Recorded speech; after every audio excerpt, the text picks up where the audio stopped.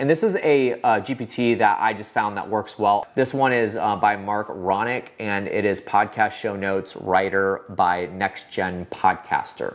This one works well. Again, there's people that are listening right now that probably use something else, but this is just what we use. So ultimately, when I open that up, I'm going to literally just click on summarize this episode for show notes. You could give it like, hey, include more call to actions. You could say include more links to my videos or whatever it is. You can literally give it as much as you want.